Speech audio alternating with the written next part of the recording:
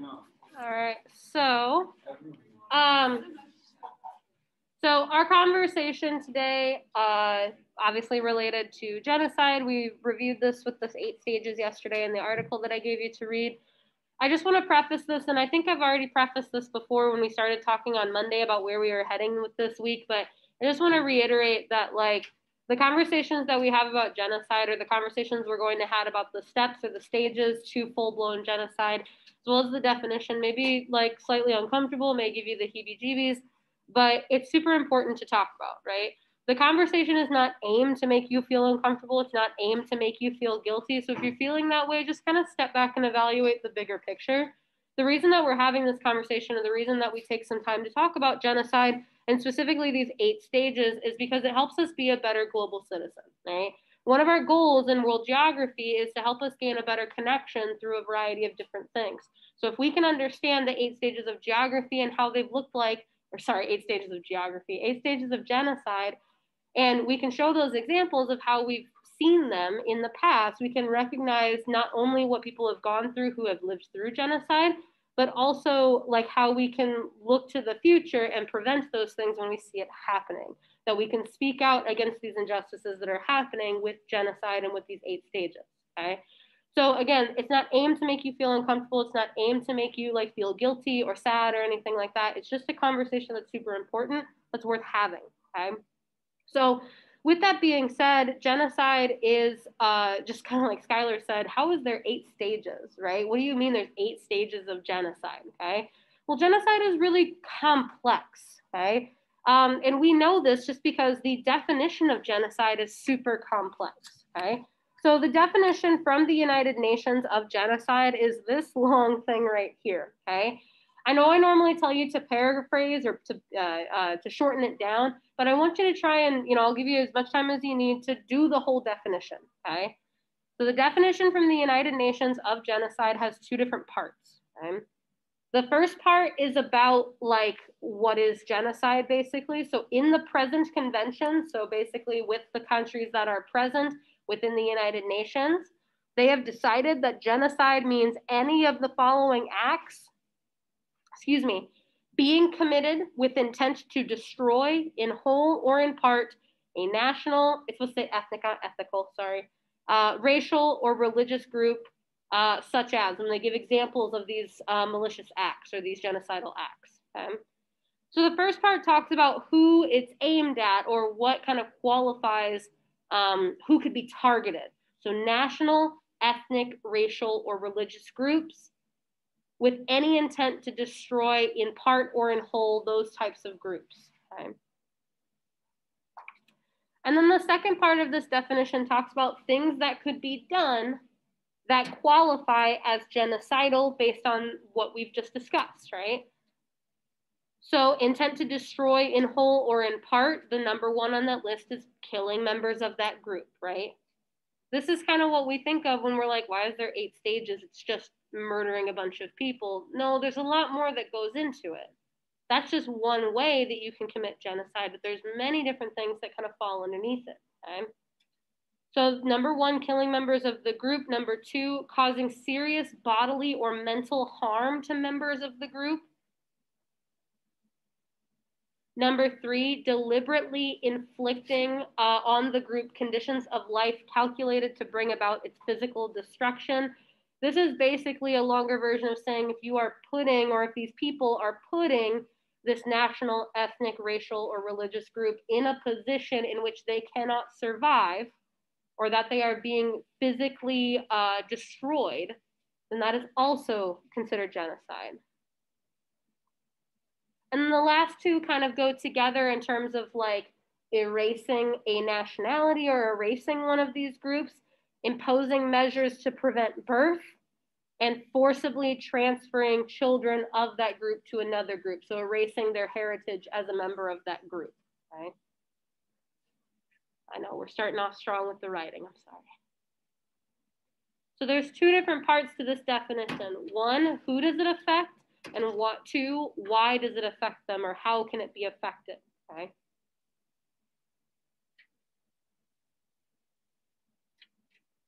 I'm just going to give you silence for a second to finish up this definition.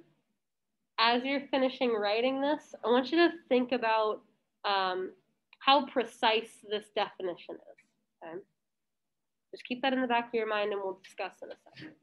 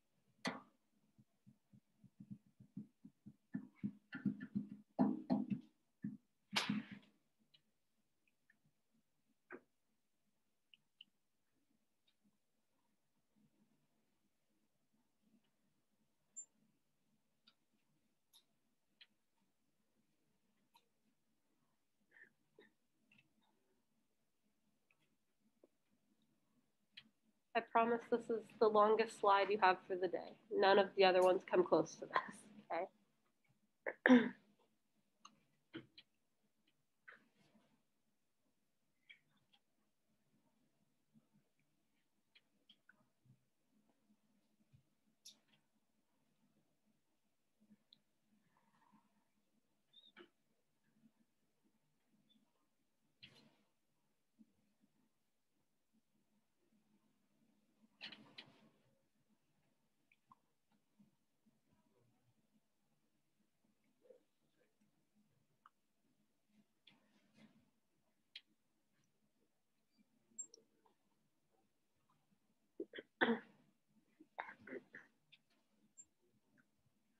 Okay, while you guys are finishing up that definition, I want you to reflect real quick. You can talk to the people around you, or you can reflect by yourself, whatever works. I prefer you to talk to other people, but you know.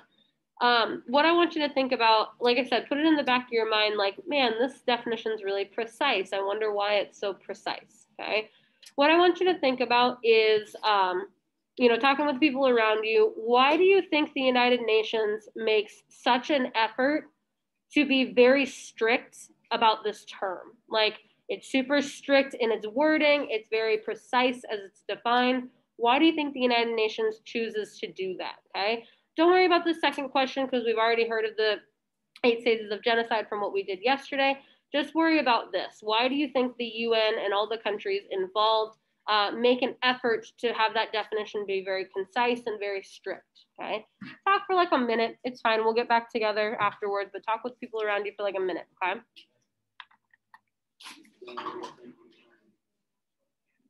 Why do you think the UN makes the definition so strict?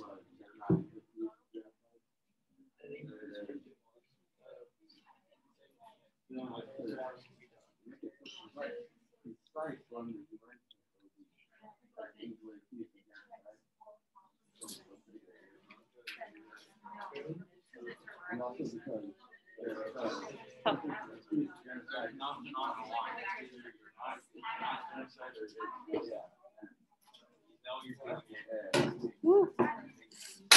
Oh, I thought I caught it.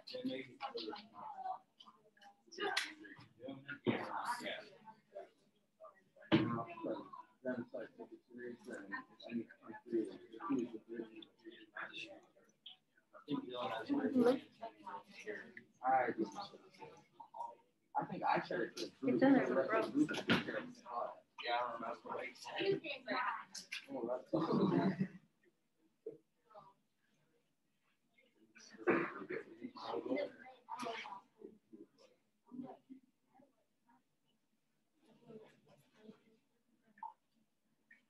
All right, let's talk together. Somebody be brave. Why does the UN make such an effort to make sure that this definition is very precise, very strict? Yeah. So, they want to make sure that checks on the boxes and people actually understand what these checks are. Yeah, so like we need to make sure that it's very precise because it needs to check all of those boxes, right?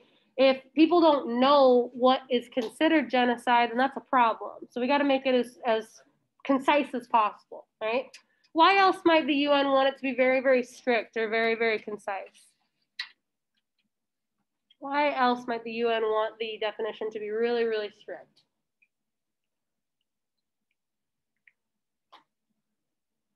I know you have good ideas. You've got giant, huge brains.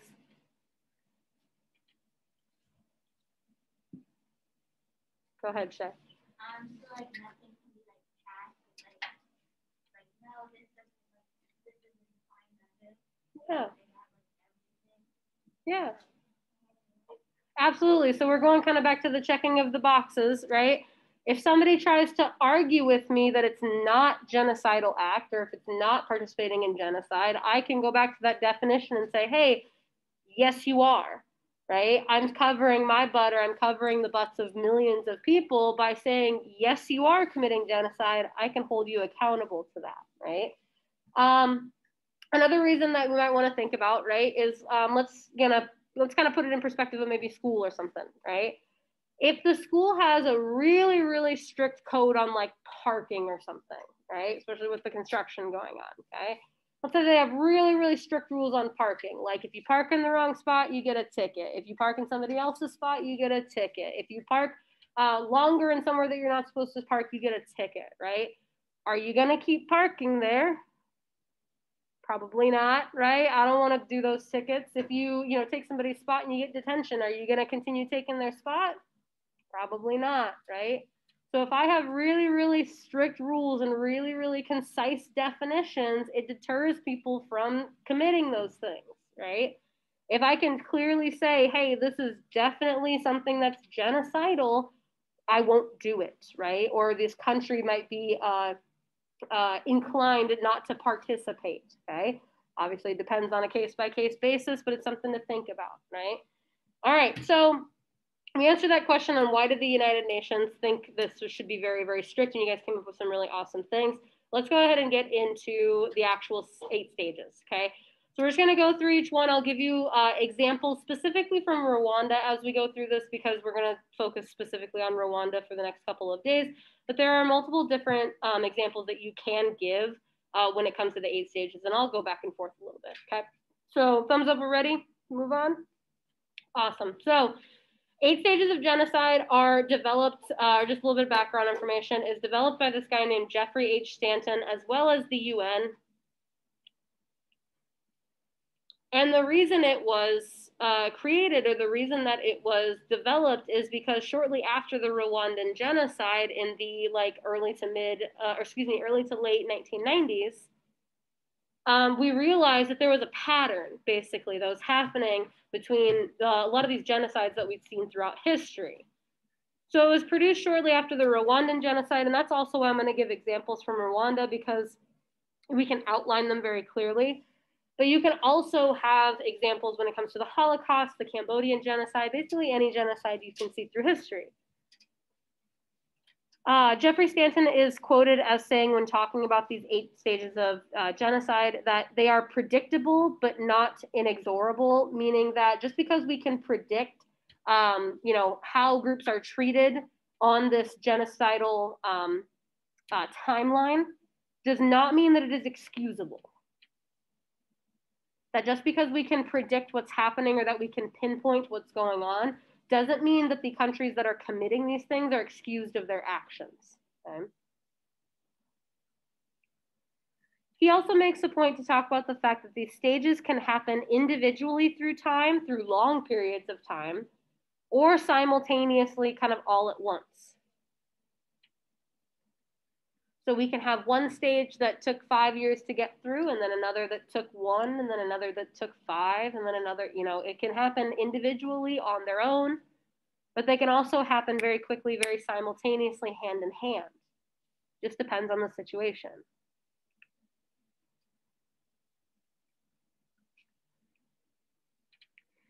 So this is just the background information of why we have this in the first place and why it's a valuable tool, that we can pinpoint the timelines of these genocides so that we can further like redact those from happening.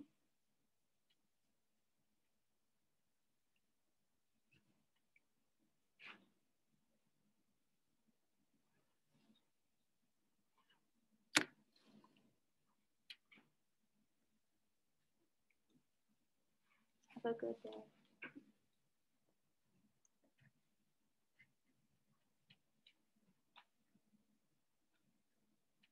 All right, so let us go ahead and go through the stages then together, and I'll give you examples. I'll have a couple of clips and stuff that we can go through as well to give examples, but we'll just kind of dive right into it, okay? So the first stage of genocide, or the first of these 8 stages, is classification. Okay? Classification is the first step because it is kind of not just only the easiest to pinpoint, but also the easiest to carry out, okay? Classification is simply dividing groups on those national, ethnic, racial, religious lines from them, or like into them and us, okay? Most of the time we see racial and ethnic divides when it comes to this, but it could also be religious, as in the case of the Holocaust with basically Jewish versus Hitler, basically. But it's any time that we're dividing a them versus us, okay? That division has to be clear and enforced, meaning there can't be any overlap. You can only be one or the other, okay? So in Rwanda, the groups that are divided are the Hutu and the Tutsi. The Hutu are going to be the group committing these genocidal acts. The Tutsi are going to be the ones on the receiving end. But the classification makes it very clear that you have to be one or the other. There is no overlap. It has to be clear and enforced.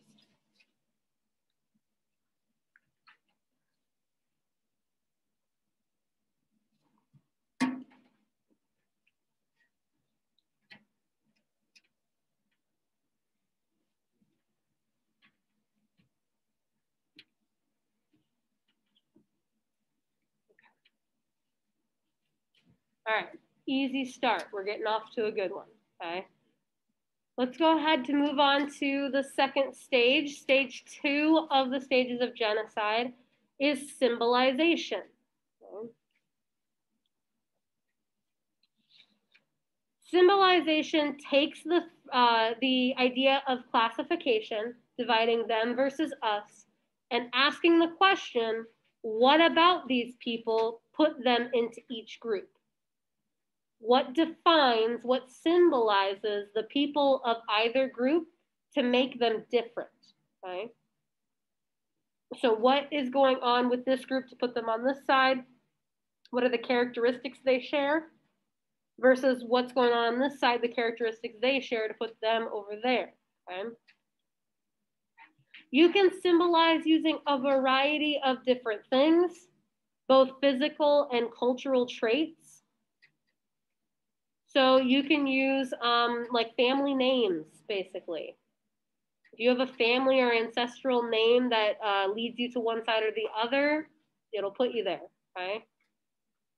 Physical features such as facial features is something that you could use, okay? So my example that I have up here in Rwanda is that the Hutu and the Tutsi, they would put this out everywhere as a way to physically define one or the other.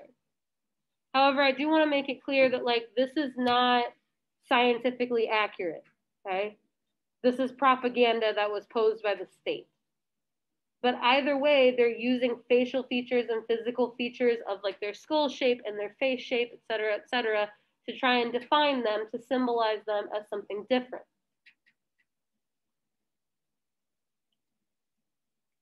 We can also, if we're talking about facial features and like physical features, probably talk about the Holocaust, that the quote unquote Aryan race that was supposed to be the superior race, blonde hair, blue eyed, white, right? Physical features that could deter somebody or that could put somebody in that group. You could also use clothing as a symbol, a cultural thing. The best way you guys can exemplify that is by like the Jewish armbands during the Holocaust, that they're displaying the Star of David as a way to symbolize them, okay? So symbolization is all about creating that divide even further by attributing physical, cultural, et cetera, things to either of those groups to separate them.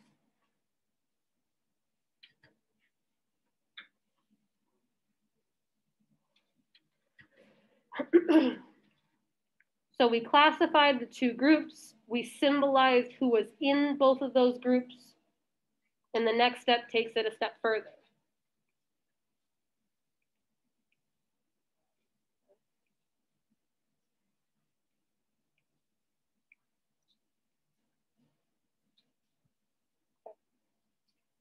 So the next step in taking it kind of a step further after symbolization comes dehumanization.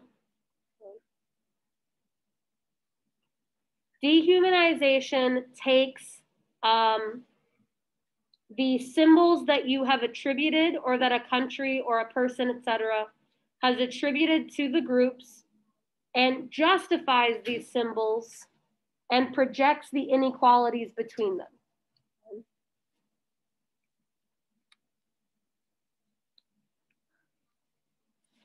So for example, if I was using like the Rwandan method with face shape and facial structure, et cetera, the difference between symbolization and dehumanization would me be going, well, yeah, the Tutsi of course have smaller heads because they're stupider. They have less brain. They have less brain power. They're dumber, okay? You're taking the symbols that you've attributed or that group has attributed and justifying it in some way, shape, or form.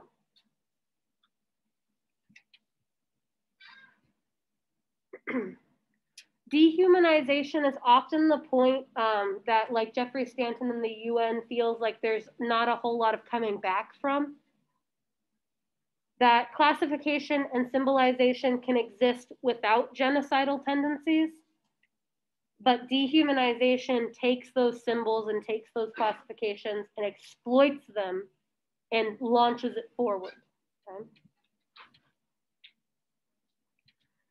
Part of dehumanization as well, probably the most important part, is that you, or excuse me, I shouldn't say you, the group that is in control of this genocidal stage make a great effort to make sure that these victims feel less than human.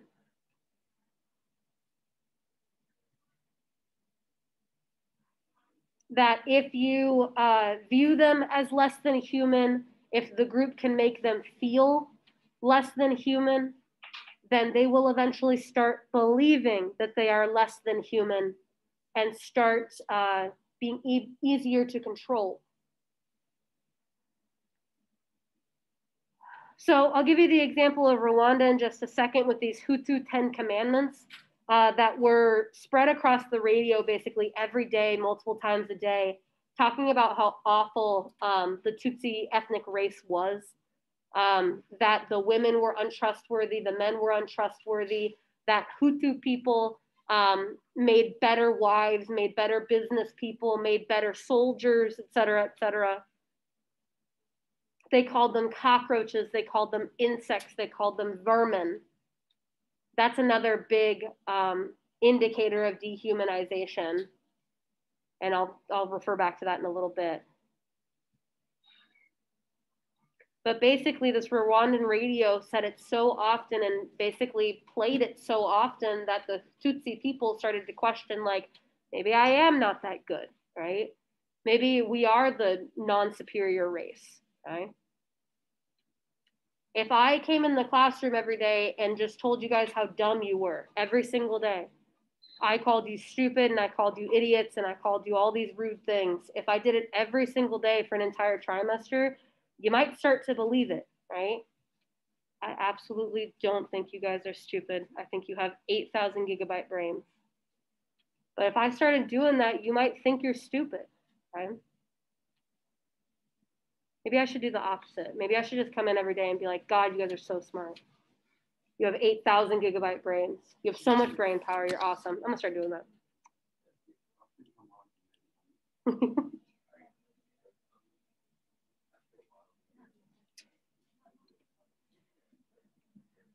Okay, so like I said, I'm going to show you the Hutu 10 commandments that outline like the different things that were said about the Tutsi people on this Rwandan radio station and just in general for a multitude of years, basically, continually pushed out to the public constantly, one after another, okay? So the different things that were said, the different things that are said through the Hutu 10 commandments about the Tutsi people, every Hutu should know that a Tutsi woman, whoever she is, works for the interests of her Tutsi ethnic group, and as a result, we shall consider a traitor, basically, okay? That Hutu women can't be trusted. They shouldn't be marriage material. You shouldn't use them for any sexual purposes. You shouldn't use them as an employee. They are traitors, and they will take everything that you have and bring it back to their Tutsi people. They don't work for you. They work for only themselves, okay? That every Hutu should know that our Hutu daughters are more suitable and conscious in the role of woman. That Hutu women are the ones you need to be marrying and using for sexual endeavors and employing, okay? That they're better. Hutu women, be vigilant in trying to bring back your husband's brothers and sons to the Hutu people. So if your brother married a Tutsi, you should try and convince him to leave her, to get away from her, to come back to his own people, okay?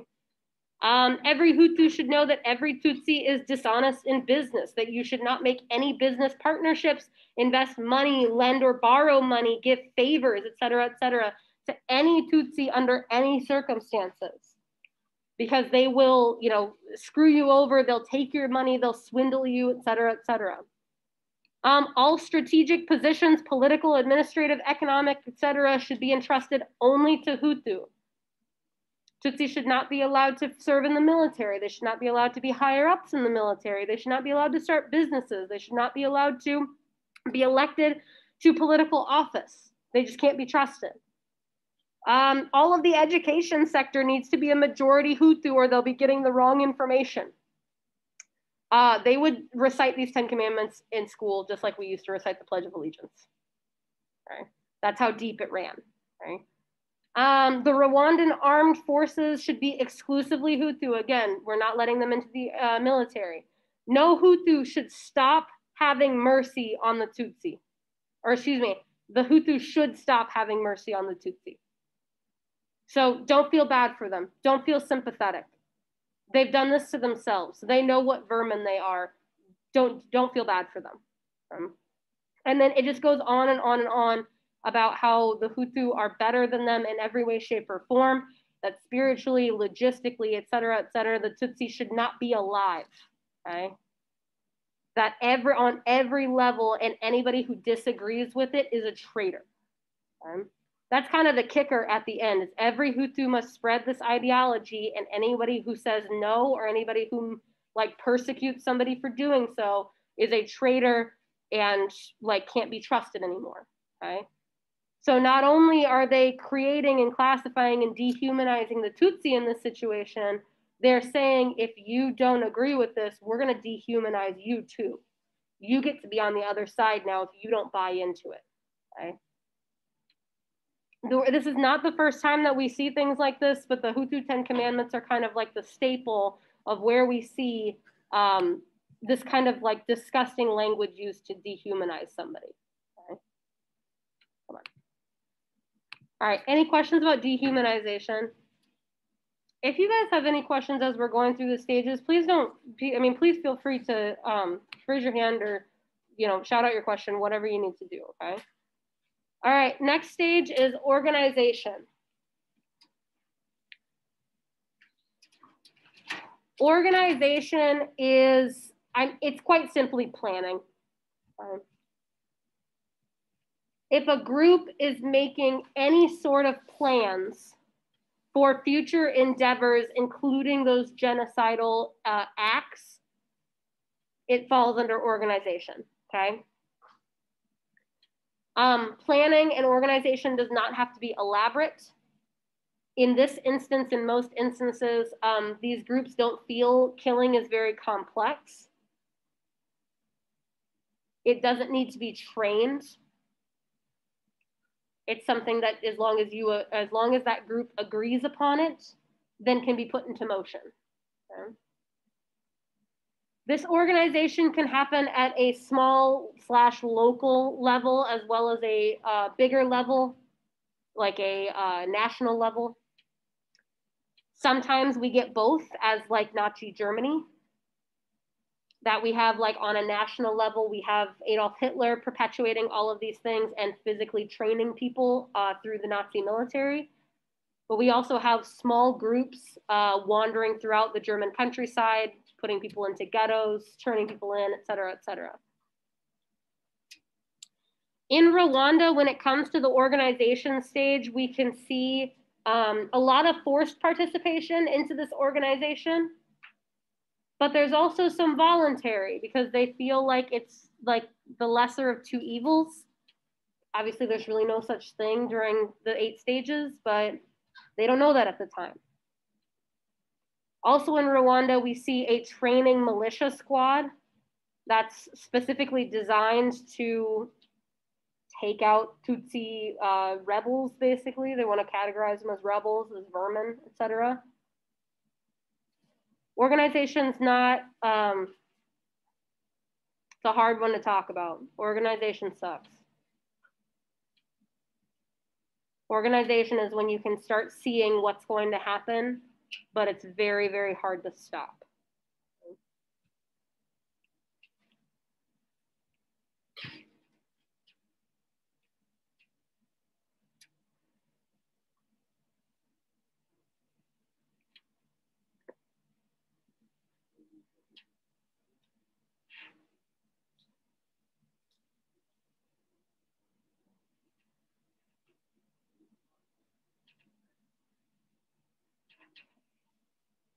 All right. Next up on the docket, or next up on our stages, is polarization. Okay.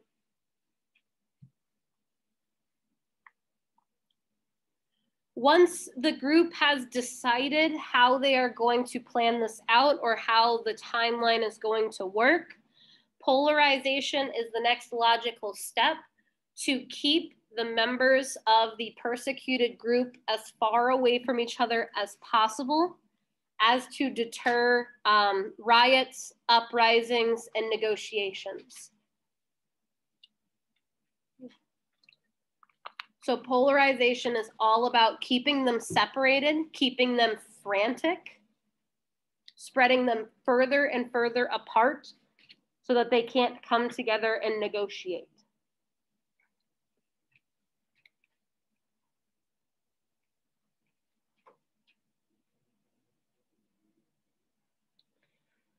So in a physical sense, in keeping them separated, spreading them farther and farther apart, in Rwanda, they are putting up roadblocks and stopping movement between villages.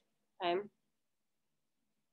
In Nazi Germany, they are pushing people into ghettos across town from where they used to live, so that anybody who may have had a contact will be separated and severed.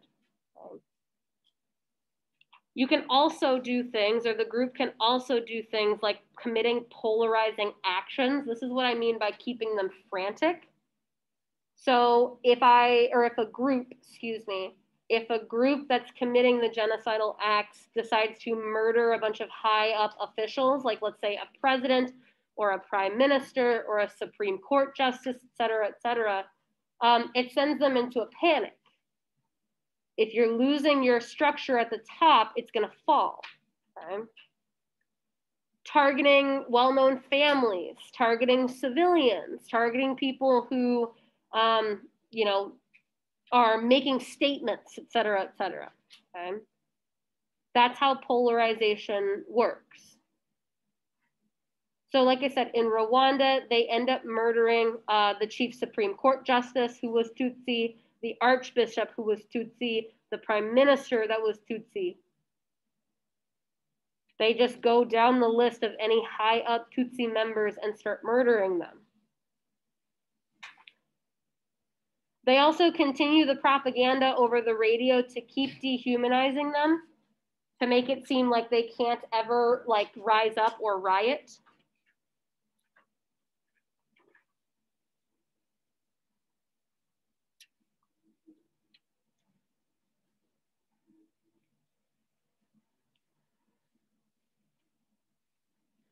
Polarization is an interesting stage because there's many different things that a group could do to keep polarizing. And it's also like, I know it sounds like kind of graphic. It's so easy to do in most instances. If you've already gotten to the stage of polarization, that group, it's so easy to polarize a group of people who are already afraid, who are already pushed to the point of dehumanization. And it's very tragic at that point.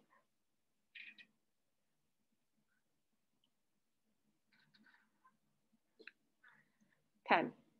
Next stage, it kind of goes hand in hand with polarization. Once you've kind of spread them, or once the group has spread them apart, once they have completely polarized them, or at least got them as polarized as possible, it's time for preparation. Okay? Preparation also comes in 4 stages. So one after the other for like full preparation or full, best word to use, commitment, okay? First step is identification, listing who the victims are, identify who the target is. Identification can come in many ways. You might have an identification card, or they might have an identification card that labels them or symbolizes them as the group who is being targeted. We can refer back to like the Jewish armbands. That's an identificator, or an identification strategy, whatever, to show who is the victim. Next step is expropriation, which is basically you take, or the group takes everything from them. Take away their property, take away their housing, take away their food, take away their jobs, take away their children, take away everything that they have so that they have nothing. A man who has nothing will be much more compliant than a man who has everything. Next step is concentration. Concentration is all about herding that victimized group into a smaller space. When people are in smaller spaces, they are easier to control, especially when those same people don't have anything. And then last but not least is transportation. In Rwanda, it is taking people down specific roads to be separated and slaughtered. In Nazi Germany, it is transporting people by train to concentration camps, to gas chambers, et cetera, et cetera. But that's always the last step.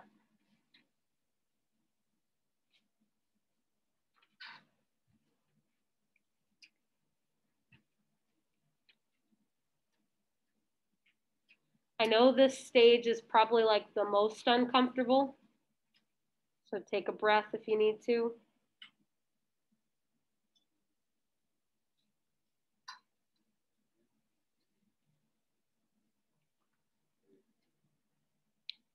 I have a super short video. It's literally only like a minute and a half, okay?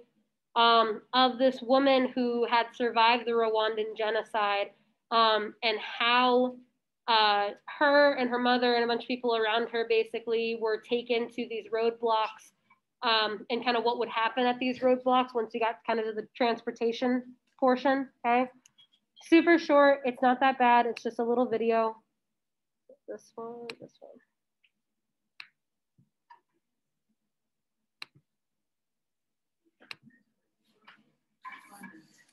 The guy who was my guardian, I was the one heading the roadblock. And when they're telling me, Tutsi here, Hutu here. If you know you're Tutsi, this side. If you know you're Hutu, this side. But then I started to ask myself, why do I count myself? Do I go to my husband's side? Since I'm married to a Hutu, maybe I had the right to stay on his side. But then immediately, one of the local people on the roadblock came and told me, say, hey, you don't belong to that side. If you're married to him, just here. So I was pulled to that side, and they started up with a machete coming towards me. What I did, I raised up my hand, and I said, please don't kill him. As I was putting my hands up, my gardener came. I can't remember whether it was a slasher but it was something sharp because it cut my hand. And I fell down, and blood started shooting up. So my mother was trying to pull me up. They said they hit her hard. She fell down also. And the gardener came and said, okay, please. He pulled me up. He said, leave her alone. I'm the one going to kill her because I was living for her, and she was a very bad boss to me. She never paid me well. She never gave me food. In my mind, I thought I was going to be killed by him. He took us, like my mother and the other 3 ladies, and took us aside of the other bush, on which there he got some leaves and bandaged my hand, and told us, run for your safety. And he apologized. He said, please forgive me. This was the only way I could spare your lives. So as she described, I mean, luckily she is spared by this person who happened to know her, and it's the only way that he could do it.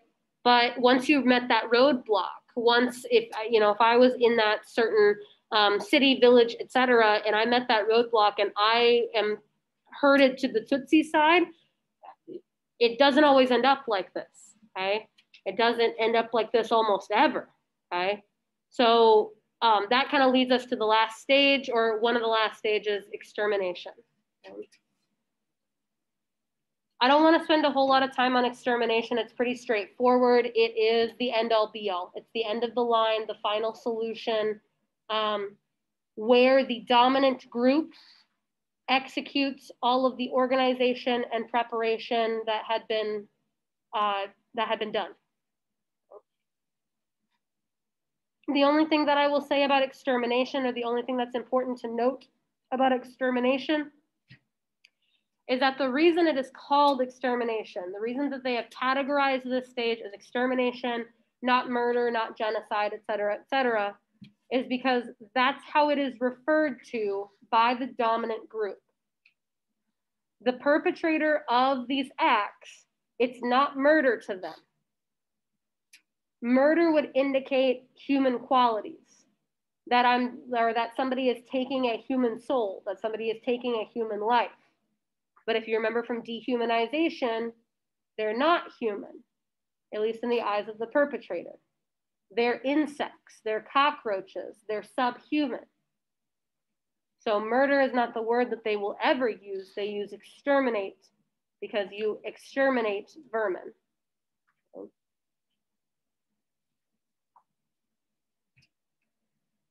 In Rwanda, after this stage has been met, or after this stage is put into motion, by the end of it, the numbers are different based on the media outlet, but the death toll of Rwandan genocide is generally accepted at about 1 million people across the country of Rwanda and some neighboring countries.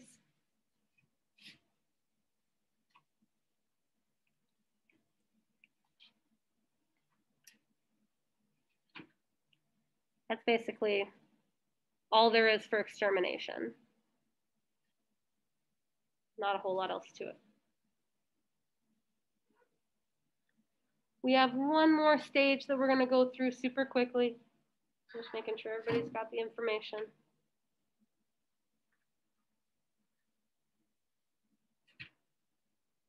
Normally when I do this presentation and we are unfamiliar with the 8 stages of genocide, people are always confused, like, shouldn't this be the last stage? Like, it's done, right? Like, they've committed the genocidal acts, the murder has been done.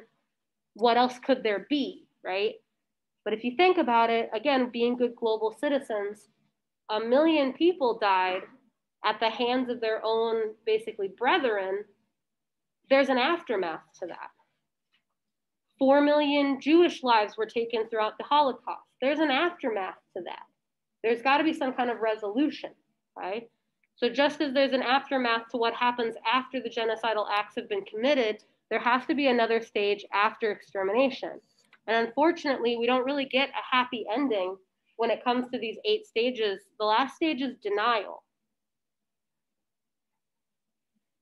That when we're talking about the perpetrators of these genocidal acts, it happens in every genocide, no exception in all of history, that the perpetrators deny that any crime has ever been committed. Not before the actual extermination phase, not during, not after, not ever. They deny that it happened. This comes in 2 different ways, one of which is just straight up denying that it ever happened, being like, no, I don't know what you're talking about. What's the Holocaust? Okay, that's one way. The other way is about twisting the truth, hiding evidence, and denying that there was ever a crime committed. So an understanding is had that something has happened, but that what has happened was not a crime, okay? The perpetrators will often lie about numbers, so lie about the amount of people who have gone through this extermination phase, lie about the planning, lie about the organization. They argue about definitions. This is why I asked you at the very beginning why it's super important to have a strict definition. Because if a perpetrator doesn't think they've done anything wrong and they can't prove it within the definition, then there's nothing that you can prosecute them for, right? And we also see just straight up covering of the situation. So for example, in the Holocaust, after Hitler had committed suicide and Germany was being taken over by the Allies, a bunch of high up Nazi leaders burned plans for the concentration camps. They burned, they got rid of memorabilia and burned memorabilia from any of those places, trying to cover it up, right? When it comes to Rwanda, all high-ranking Hutu officials in the aftermath of what happened after relief had came, deny that it ever happened at all. So basically they were like, what do you mean genocide? Nobody has been killed here. Nobody had died. It never happened. So with genocide, we already kind of prefaced that it's not a super fun topic to talk about. We don't really get a happy ending either. But that's why we talk about it. That to be better global citizens, to see the point where we don't have to get to this denial, where we don't have to feel guilty and feel bad, that we can do something, is a better situation. Okay. That is all for today. If you've got that down, you can go ahead and put your notes away. If you missed anything, this will be on YouTube by the end of the day. Otherwise, tomorrow and Friday, we will continue talking about Rwanda. And that's it. Got a couple minutes left to yourself. Just hang out.